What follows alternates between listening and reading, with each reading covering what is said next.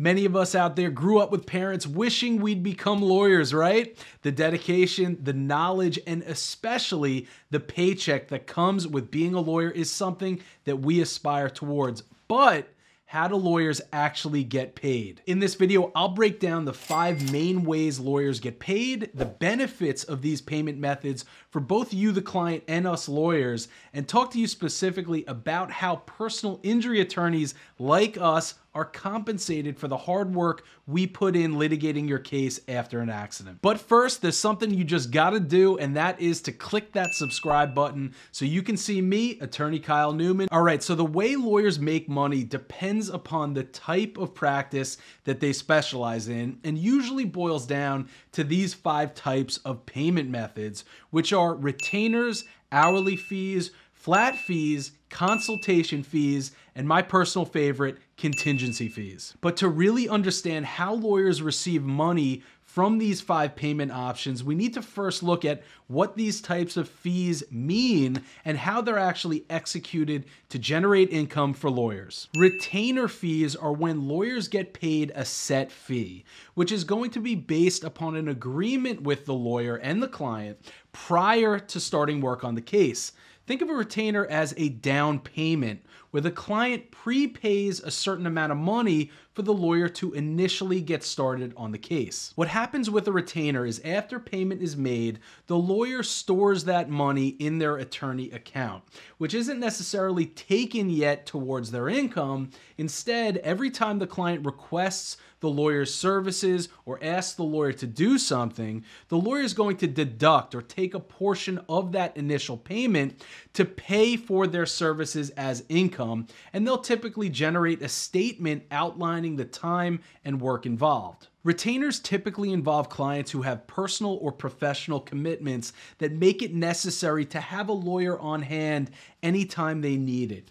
Thus, instead of paying small amounts every time the lawyer picks up the phone for advice, the client gives the lawyer a larger sum which can be chipped away at over time whenever the need for legal counsel arises. Hourly fees apply to attorneys who charge an hourly rate for services, and it ranges from criminal defense to transactional to civil insurance defense, and it varies based on the attorney's experience, the type of service provided, and the market rate in that area for the type of representation needed. Usually lawyers who charge hourly fees operate on a month-to-month basis. So that retainer fee I discussed before is going to need to cover at least a month of hours the attorney expects to work on the case. And if their work exceeds that monthly retainer, the client may be asked to add more funds to the account.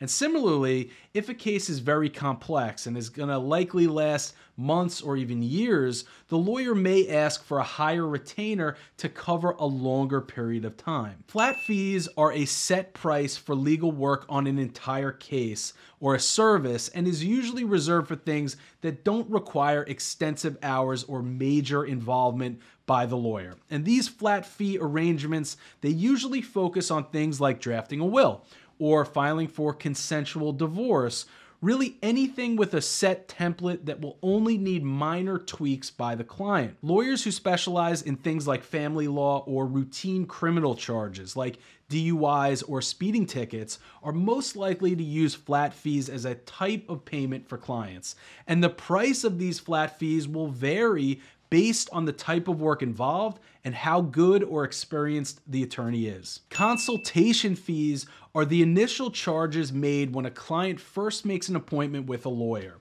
This is where the client will present their case and the lawyer discusses it with them in order to see if it's the right fit. And if it is, a larger retainer fee may be required in order to get started on the work for the case. Since this is the very first time a lawyer meets a client, consultation fees are one of the easiest and potentially quickest ways to make money for lawyers, and will vary depending on the skill and experience of the attorney. Lastly are contingency fees, which, as the name implies, are contingent or dependent on the success of the case itself. And these are the types of fees that plaintiffs, personal injury, and medical malpractice attorneys like us, we work off of. And they only come into effect if your case is won. What happens in a contingency fee is after first meeting with the client to decide whether or not we think your case is valid, after accepting the case, a personal injury attorney will require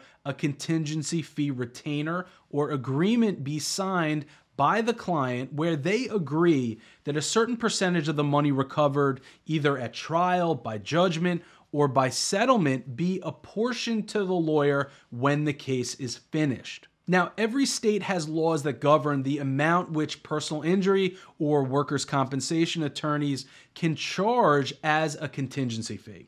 For instance, in New York, personal injury attorneys charge 1/3 or 33.3333% contingency fee of any recovery that's made in the case, which is pretty standard, but again, it's going to vary from state to state. Because the value of the cases we prosecute as personal injury attorneys have the potential to be 6, 7, or even 8 figures, the payout for contingency fees for attorneys can result in a larger sum for the lawyer, but this is really only because there is a big risk involved to the attorneys who work off contingency fees, as opposed to a retainer that's given in the beginning of the case without any risk. Because if we lose your case, the personal injury attorney and not the client is going to be on the hook for all the costs that went into litigating the case, which at the end of the day can be tens of thousands of dollars, even more, depending on how complex the case is and how far it goes in litigation. At the end of the day, attorneys' fees are going to vary substantially based upon the area of practice of the attorney. And if you're a client looking for a lawyer, just make sure to look up what the general amounts or percentages attorneys charge in your area for the type of case that you have. And if you don't like the price, don't be scared to shop around, because there are plenty of attorneys out there. All right, that's my breakdown of how much attorneys get paid. But before getting out of here, do me a favor and click on that like button and leave me a comment with any questions you have about attorneys' fees, and I'll get right back to you. Again, this is attorney Kyle Newman, and I'll talk to you soon.